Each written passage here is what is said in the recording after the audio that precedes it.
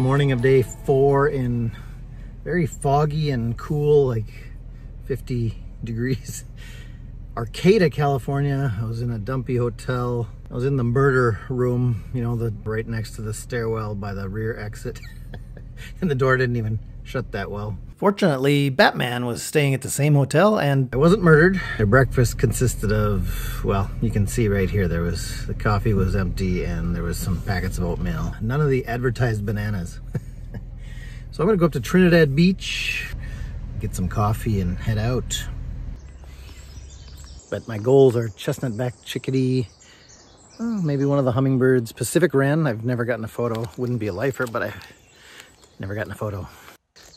Actually need to wear a coat here at Elk Head Trail, Trinidad, California.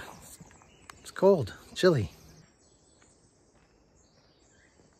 Got a Pacific wren. I had a band-tailed pigeon, which is awesome. I didn't know they were in this habitat. I think of them as mountain birds.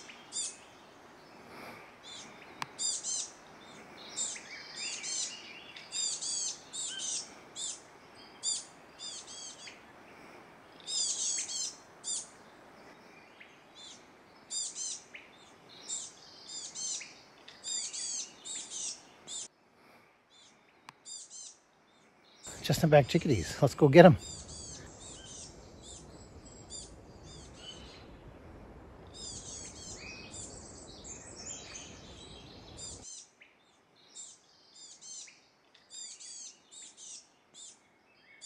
So bizarre hearing Wilson's warbler and Swainson's thrush here. They nest here in this lush coastal California forest, but back home they're kind of at the edge of their southern edge of the range in the boreal forest, and they nest way up in far northern Minnesota. Strange dichotomy of habitats they can thrive in. I'm gonna take a look at this Wilson's warbler.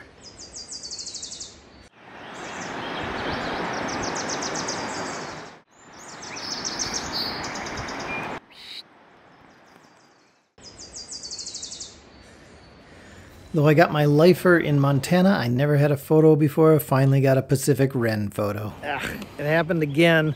My lens is not staying attached to the Canon R5 body, if you can believe this. And the lens fell straight down, landed upright, and stayed there, just standing up. So I'm like a foot from a sheer 300-foot cliff. You can hear wren tit. A couple wren tits singing away here, but really cool little trail, very short. And a band-tailed pigeon flock flew right below me.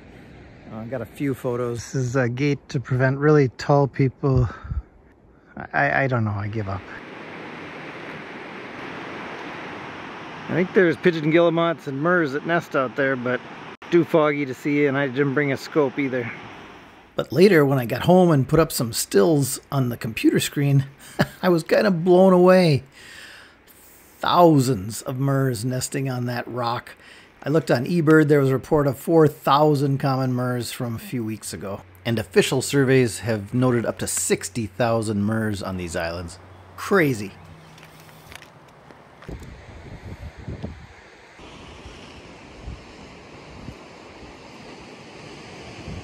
Looking for black oystercatchers. I don't see any.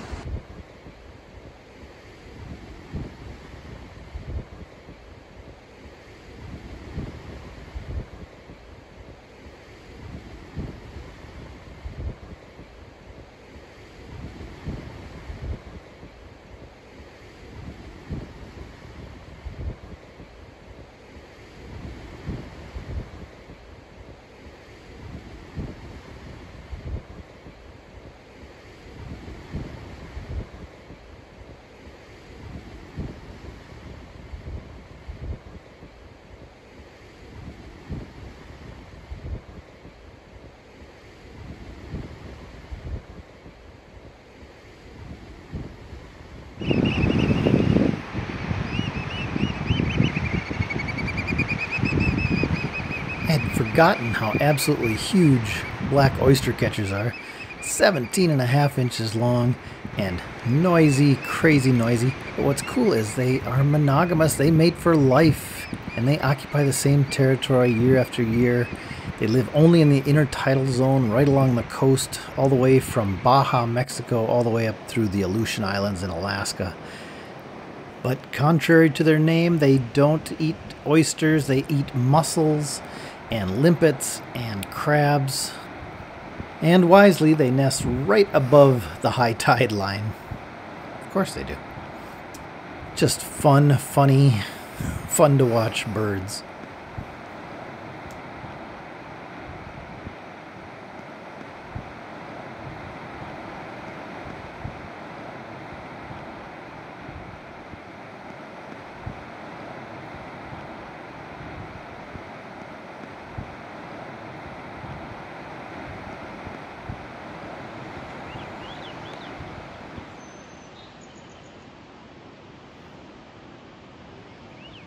I have to add one more crazy boreal bird that is here along the coast, and that's Canada jay. At first I saw one, I'm like, that can't be, it can't be. And I dismissed it, but on the way back, sure enough, Canada jay. So I'm looking around, it doesn't really have the structure of a boreal forest, really, but I don't know. So Canada jay, Swainson's thrush, and Wilson's warbler. Funny.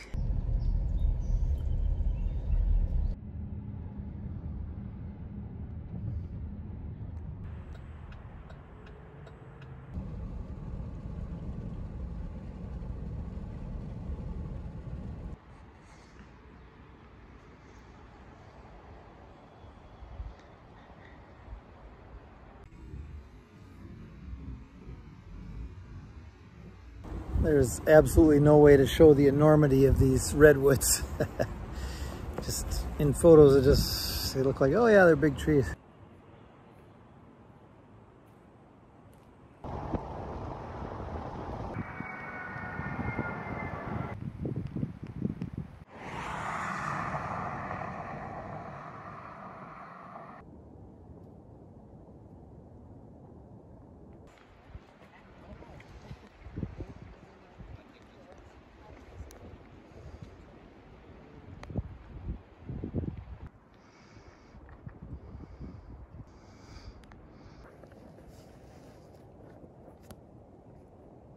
Finally saw a bird in the redwoods. First one, and it was a hermit thrush.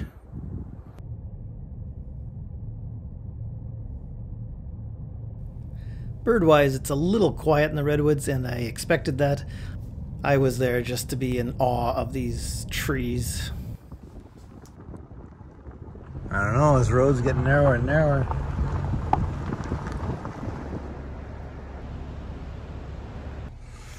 Oh no, there's a tree in my way. There's a rental car.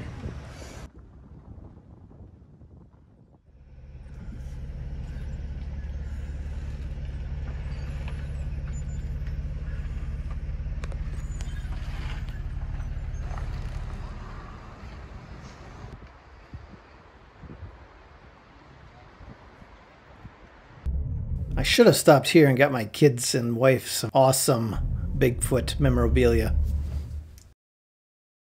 I wasn't expecting that. Well, I was hoping for that. California Thrasher. I have a soft spot for thrashers. Love them. Hear the music? Must be a quinceañera. So I got some video of it singing, but you're gonna hear the music in the background. But yeah, got photos of them on the ground and perched up and singing in beautiful light.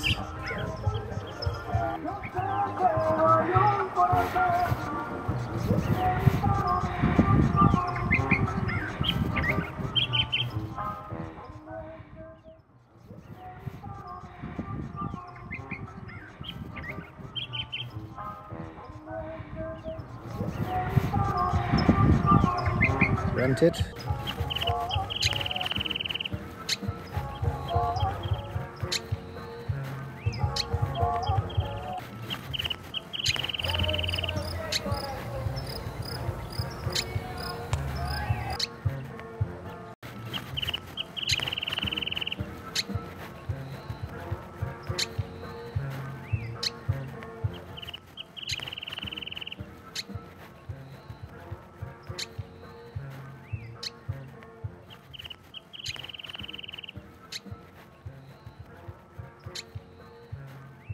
had no idea yellow-breasted chat's song is so loud. I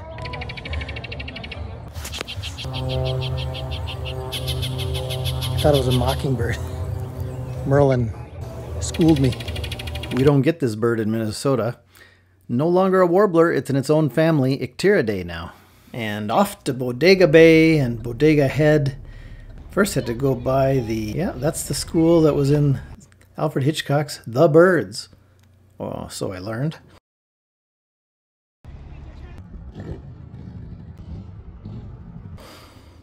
Bodega Bay, very touristy little spot, but if you can get through all that and over to Bodega Head, it's pretty darn cool. And the fog had burned off, and it was gorgeous.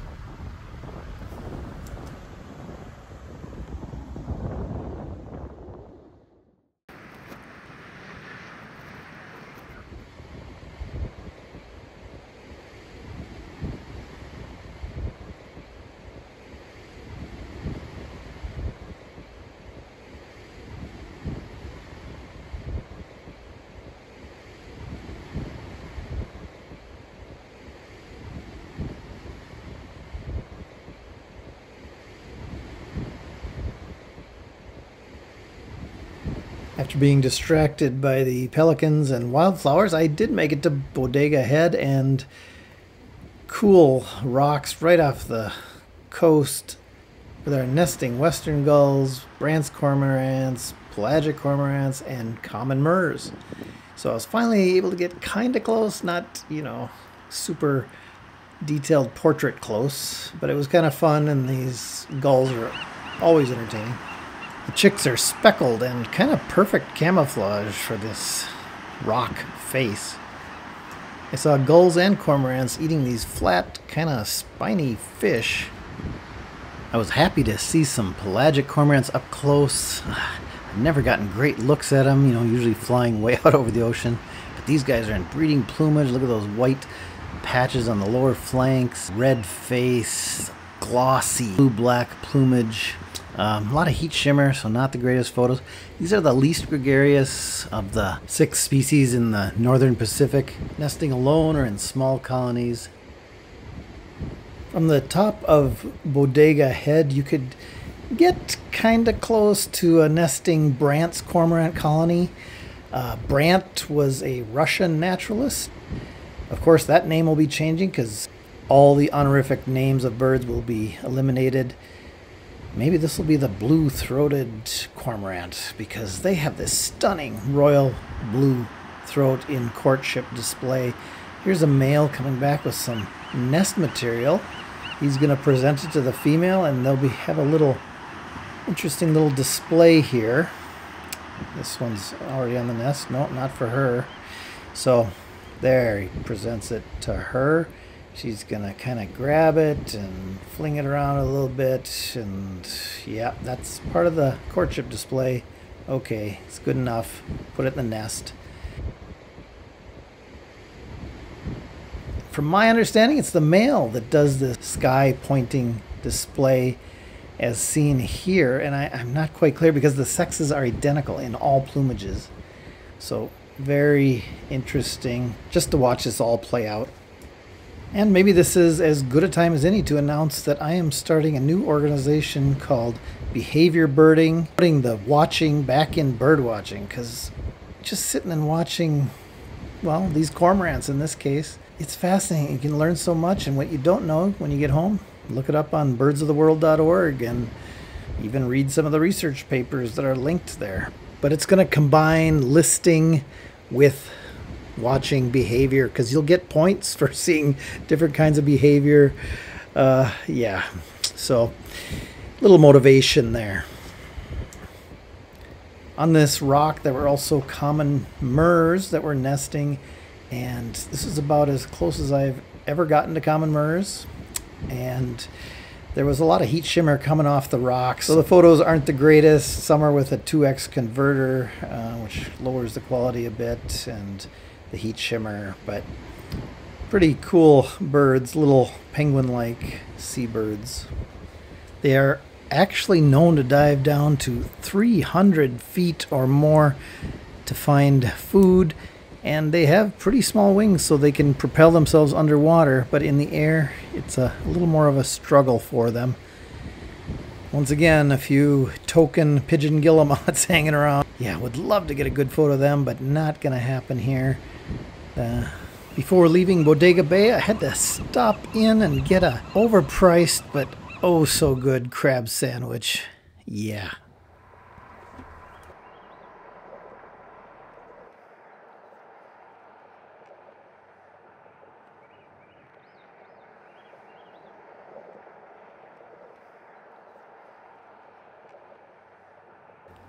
I wanted to visit Point Reyes because I'd never been there. I know it's much better fall migration through winter for shorebirds and waterfowl and elephant seals, but I wanted to still see what I could find. Where am I going to park? The advantages of coming on a Monday morning when the elephant seals aren't here.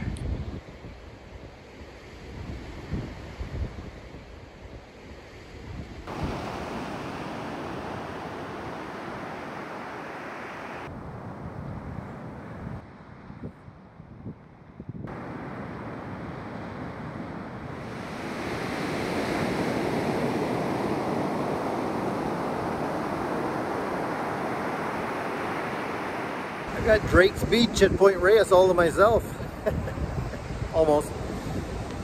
And unfortunately, all to myself because there's no elephant seals here right now. I'm going to ask the rangers where I can find one. I'd love to see a Thule elk too. I don't know if there's many birds I can get here because I've pretty much cleaned up in the last week here. But yeah, just stunning beach. Must be low tide. Oh, a seahorse washed up on the shore.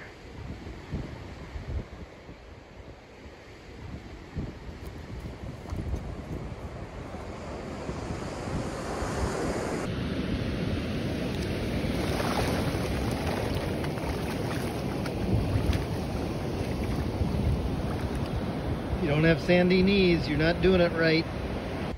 You need to get low to the ground to get those cool eye-level perspectives. Well, evidently well, I know I'm not here at the right time of the year for the big congregations of elephant seals, but I did get to watch one guy. I don't know, he looked like he'd face into the incoming breakers, and it looks like he was like sifting food out of him.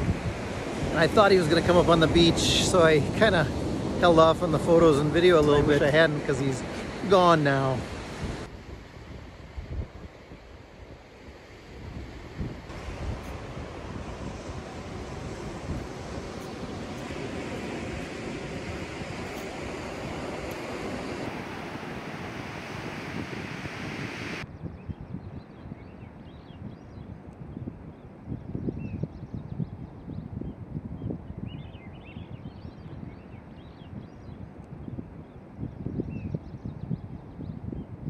Time for a yarritos in celebration of a lifer elephant seal.